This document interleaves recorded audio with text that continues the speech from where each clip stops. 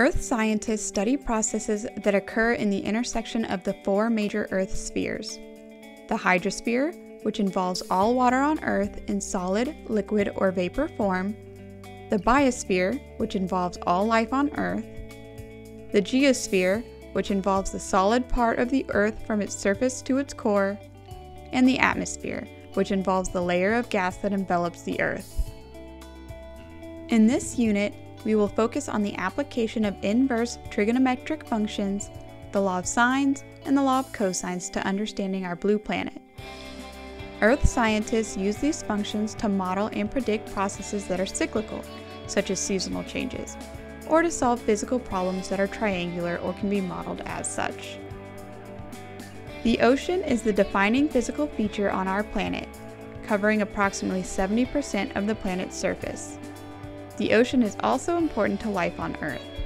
The ocean and the organisms that live within it produce 50% of the oxygen we breathe.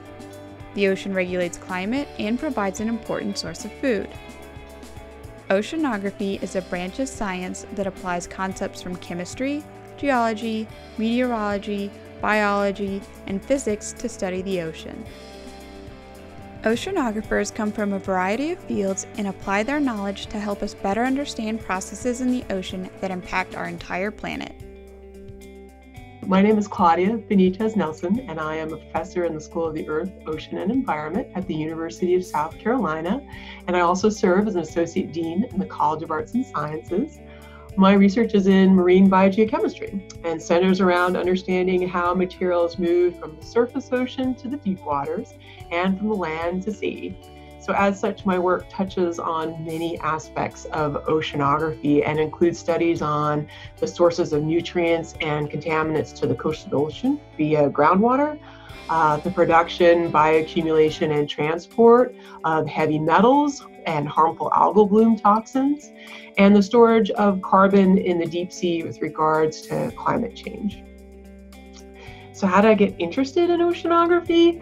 I actually came to the field of oceanography relatively late. I was majoring in chemistry at the University of Washington when I took an oceanography course on a whim, and it fit my schedule.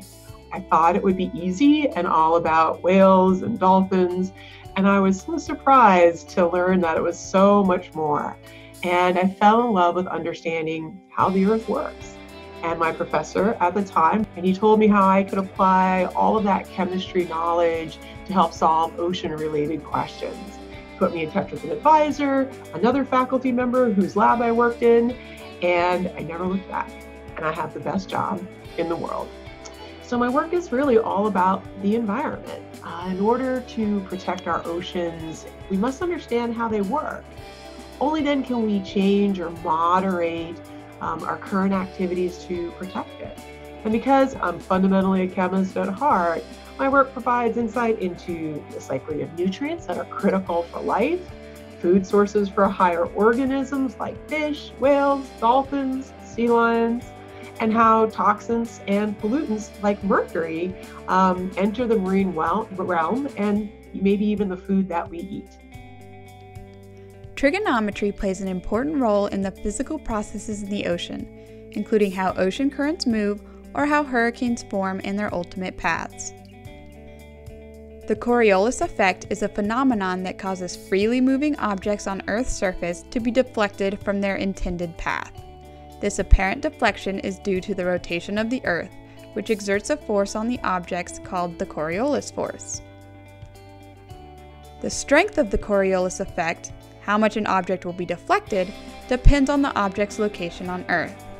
The Coriolis force is 0 at the equator and stronger closer to the poles, which can be calculated using a sine function. By understanding the Coriolis force, we know where hurricanes typically form and can predict and model the hurricane's path, allowing for early warnings to people within those paths.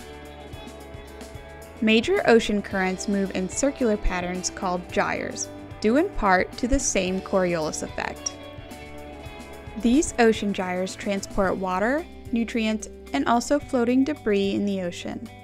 Because they move in a circular pattern, gyres can act as an accumulation zone for buoyant plastic that enter the ocean from the land.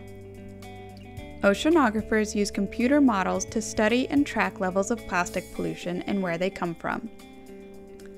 Some models use grids made of triangles to recreate surfaces. When grids are made of triangles instead of rectangles, they can accurately recreate surfaces. The special trigonometric relationships of triangles make triangular grids more computationally efficient, requiring less memory and thus faster runtimes for computer programs. Because of this, triangular grids are also used to create graphics in many 3D video games. Temperatures on Earth change with the seasons, reaching highs in the summer and lows in the winter. Similarly, there are processes in the ocean that are affected by Earth's temperature, such as the level of dissolved oxygen in the water, that also change with the seasons. Oxygen more readily dissolves in water that is colder, thus oxygen levels in water are high in the winter and low in the summer. Due to the cyclical nature of these types of processes, they are often modeled and predicted using sine or cosine waves.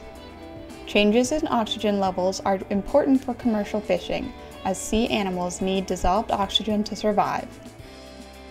Most of the oxygen on Earth is produced in the ocean by organisms called phytoplankton. Phytoplankton are microscopic plants that float in shallow ocean waters and photosynthesize, the process where plants use sunlight, water, and carbon dioxide to produce oxygen and energy in the form of sugars. Plankton also form the base of the food chain in the ocean and are important for larger animals such as fish. Because of their importance, oceanographers study plankton and the movement of nutrients that are important to their livelihood. Oceanographers collect plankton, water samples, and other material in the ocean to study plankton biology, nutrient levels, or water chemistry. In order to accurately do these studies, it is not only important to collect the samples, but to have a good understanding of where the samples come from, the timing of their collection, and how big an area the samples are collected over. Most of my work is a combination of field and laboratory based. I spend a lot of time either on research vessels or along coast collecting samples and then bringing them back to the lab to examine their chemical composition, because I am a chemist by training. So we use a variety of instruments that tell us about the chemicals in the sample. We'll use radioactive elements. Those are elements that are naturally unstable and decay over time to trace the rates over which those processes occur. So like particles sinking through the water column to the sea floor, how fast do they sink? Or the rate at which groundwater flows from the land to the coastal ocean. How much groundwater? What's the rate of that groundwater? So that allows us to know not just the composition, but the movement and the flux of material from one spot to another. One of the ways in which we look at how material moves from the surface ocean to depth is using sediment traps. And these are essentially big garbage collectors that we allow to sit out in the ocean and just collect material as it passively sinks through the water. And they're actually in the shape of an inverted triangle. So we use trigonometry to determine the area from which particles could have come from.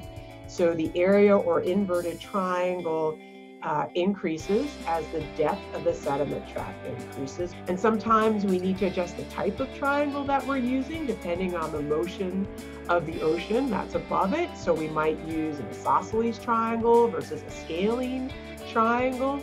And all of that together allows us to determine where the particles have come from.